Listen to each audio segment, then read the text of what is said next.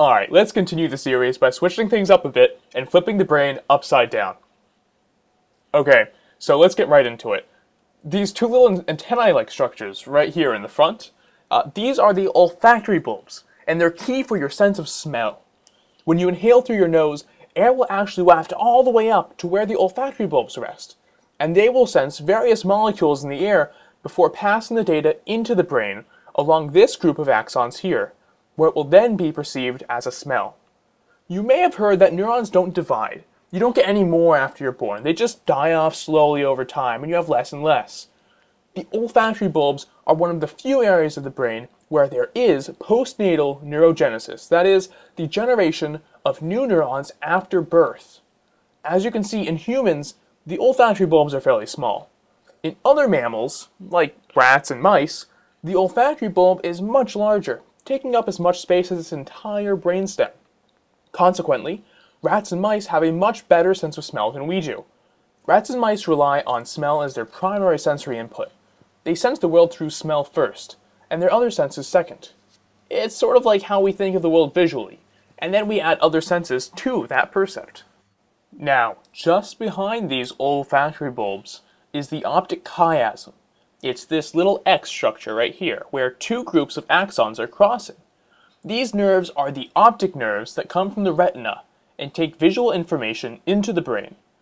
The retina is cut off here, but if it was here, each eye would rest about here. It would come in, there would be some optic nerves going in this side, and optic nerves going in this side, and they would cross. This crossing of the optic nerves is known as the optic chiasm, or sometimes the optic decussation. Decussation is just a neuroanatomy term, it means to cross to the other side.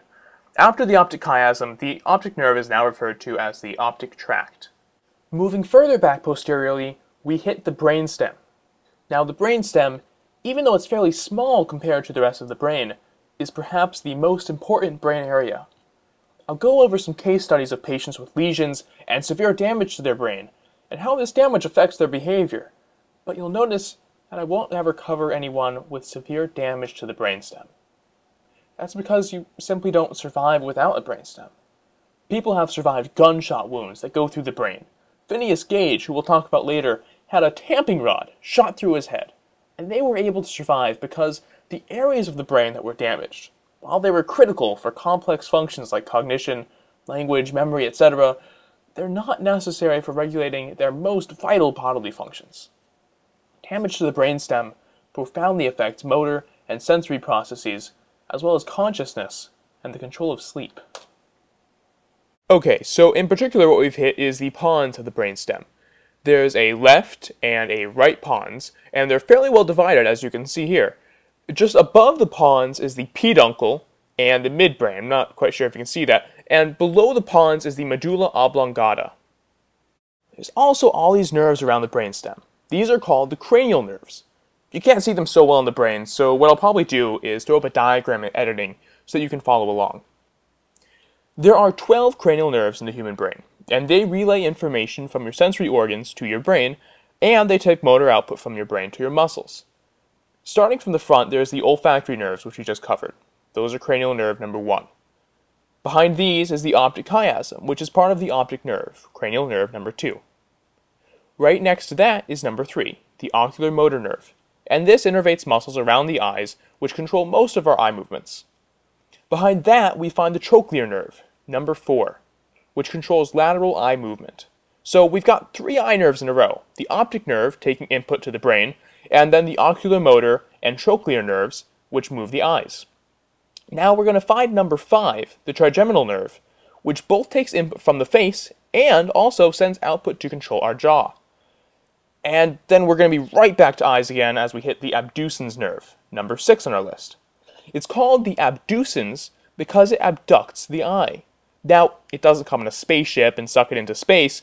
In science, we refer to abducting as moving away from the sagittal plane. Remember, we said that a sagittal cut was along the length of the brain, so it's used to move your eyes away from this sagittal plane, to your periphery. Number 7, the facial nerve, is pretty cool because it controls muscles in the face, allowing for expression, and it seemingly arbitrarily also takes input from the anterior 2/3 of your tongue. Nerve number 8, the vestibular cochlear nerve, also does quite a few things. In the inner ear, we don't just sense sound. We also sense acceleration and rotation with the semicircular canals.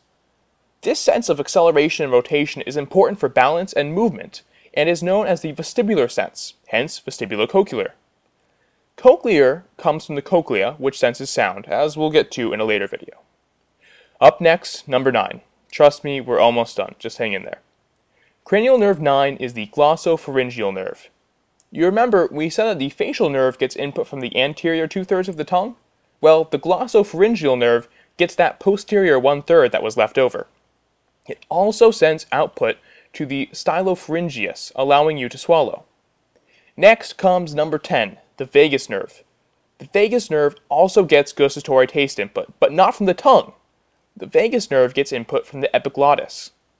The vagus nerve also innervates muscles which control breathing and vocalization, so it's really quite important.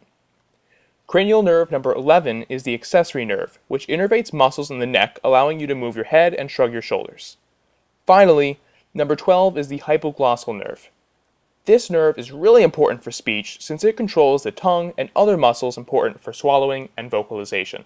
Now that's certainly a mouthful of information to go through, so you might want to rewind the video a few times to make sure you got everything. There are a few mnemonics out there to help you remember the order and names of the 12 cranial nerves. The most popular one is, "On old Olympus's towering tops, a Finn German viewed some hops." But I just came across this ridiculous one. Oh, to touch and feel very good velvet. Ah, heaven. It sounds like a bad translation of something dirty, and perhaps it's because it's so shocking that I've already got it memorized. While we're back here, let's take a closer look at the cerebellum. As I had mentioned earlier, the cerebellum has more neurons in it than the cerebrum, which is what most people think of when they think of the brain. It's this whole area up here that we've been talking about so far. Now, you'll remember from the previous video that I said that neuron bodies are found in gray matter, which we saw on the outside of the brain with all those wrinkles. Well, you can certainly see that the cerebellum is much more wrinkled than the rest of the brain, and so it can fit more gray matter, or cortex, in the same amount of space. This is why the brain has these folds and wrinkles. It's so you can fit as much surface area into a small volume, since our skulls are only so large. In fact, if you look at a human brain, a monkey brain, a cat brain, and then a rat brain, you'll see that there are gradually less and less of these wrinkles, meaning that there's less neocortex in each brain. So, it's not so much how big your brain is that correlates with intelligence, but really how much neocortex you have, which could be represented as the amount and depth of wrinkles multiplied by cerebral volume. So, if we look at a cross-section of the cerebellum, we can see that it's just super wrinkled with tons of folds, and that's how it gets so many neurons packed in such a small area. The telencephalon, or cerebrum of the brain, has about 15 billion neurons, but the cerebellum, even though it's so small, has about 70 billion neurons. That's pretty impressive. Now you might be wondering what possible function could be so complex that it requires 80% of the brain's neurons. Could it be intelligence? Consciousness? Maybe vision? Nope. In fact, the answer is motor coordination, something that most people take for granted. Motor coordination really is an extremely difficult task to solve. If you've seen Osimo, Honda's bipedal humanoid robot, it walks very slowly and marches upstairs very carefully. Even a small child can run and jump and rush upstairs 2 at a time. It's because your cerebellum is such a powerful computational machine that you can do this. And you can certainly see why it would have evolved to be so wrinkled. When you're running from a predator or trying to catch prey, it's not going to be your intelligence that's important, it's going to be your motor coordination. Your cerebellum is using all sorts of perceptual information, from proprioceptive information that tells you how extended each of your joints are, to vestibular data about balance from the inner ear, and even visual information, in order to constantly update every series of muscle movements you perform. People with damage to the cerebellum have very rigid and shaky movement, known as cerebellar ataxia. The cerebellum, like the olfactory bulbs, also experiences neurogenesis throughout life. In another video, we'll discuss how the brain computes motor behaviors, and we'll talk about the cerebellum in even more detail.